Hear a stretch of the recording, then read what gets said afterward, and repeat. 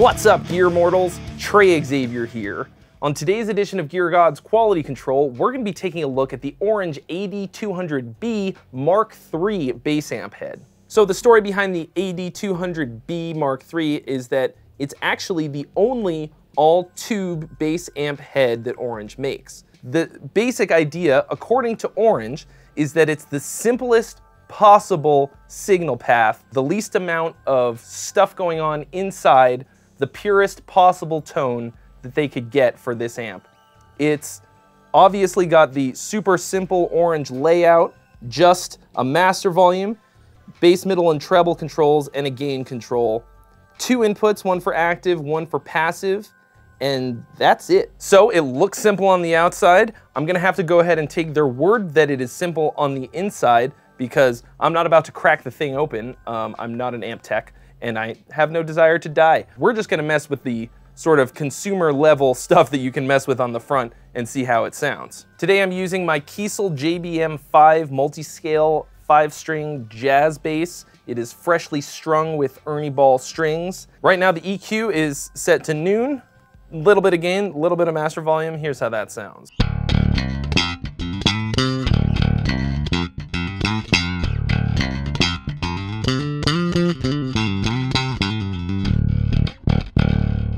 Okay, now I'm gonna turn the master volume down a scotch so that I can crank the gain all the way up and see what kind of gritty sounds that we can get out of this.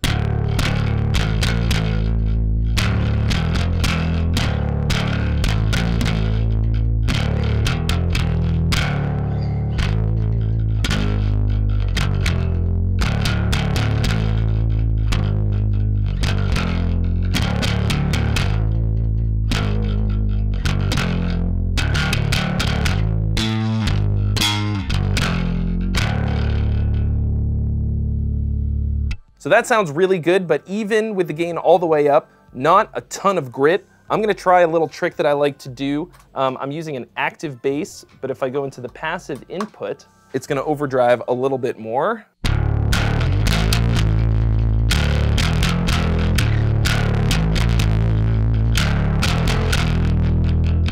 Just because it's a little bit hotter of an input.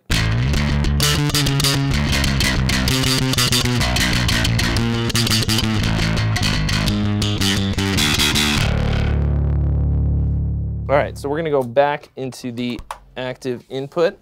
Let's mess around with some of these controls and see what kind of sounds we can get.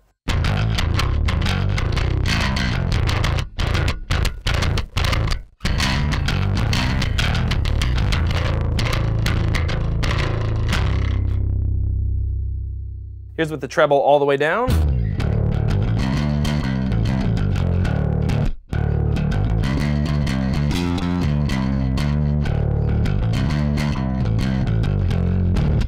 Here it is with the treble all the way up.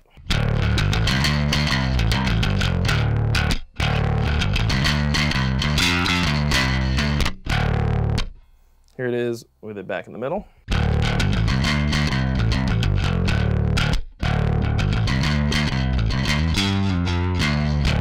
Let's try scooping out the mids all the way.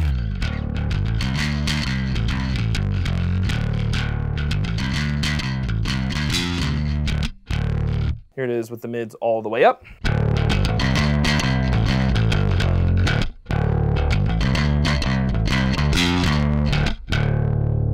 I actually kind of like it with the mids scooped, personally, at least a little bit. Now here's with the bass all the way down on the bass amp. Not so bassy of a bass amp anymore.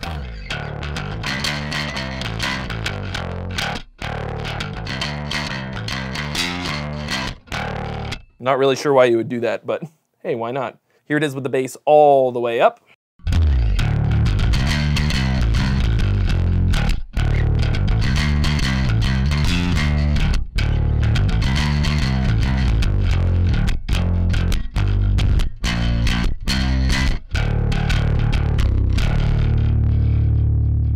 Now I'm gonna try how I would probably set it with the bass up a little bit, the mids down a little bit, and a good bit of treble.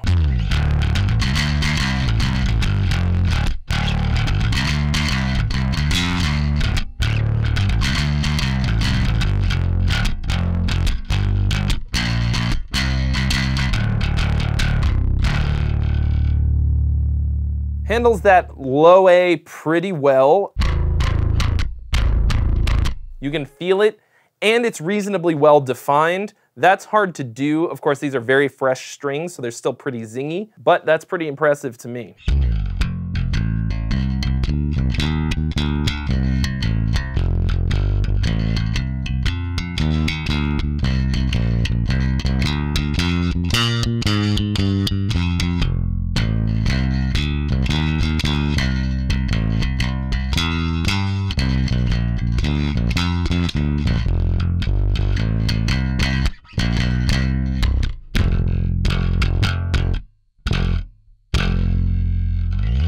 Let's try it with the bass down a bit and the mids up, treble down for sort of a woody kind of a thing.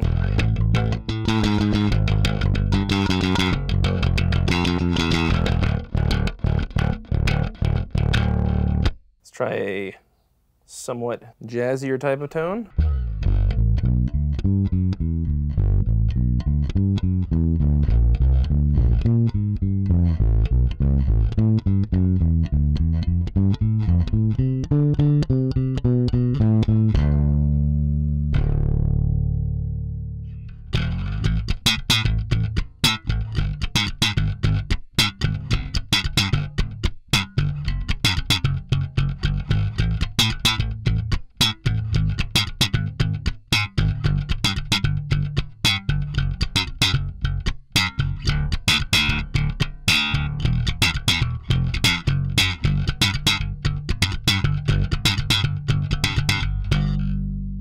Please excuse my somewhat piss-poor slap bass. It's not really my thing, but I wanted to make sure that you guys heard at least a little bit of what slap bass sounds like through this thing.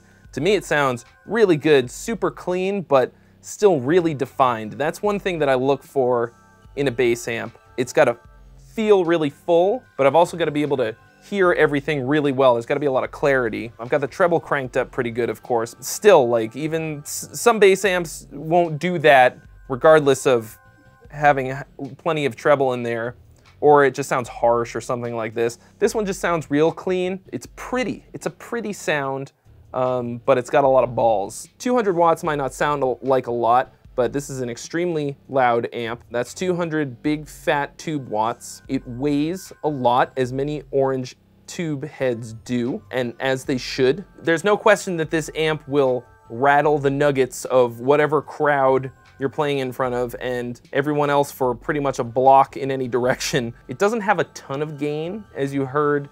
It's not that gritty, but it has the classic orange tone and the super simple orange control layouts as we've come to know and love from Orange. So if what you're looking for is the pure sound of your bass and effects just blasting through some tubes so that everybody in the neighborhood can hear it, the AD200B Mark III is probably the jam. So thank you so much for watching, guys. If you haven't already, mash that subscribe button, smack the bell, and drop us a like for more reviews and original content. And we'll see you real soon.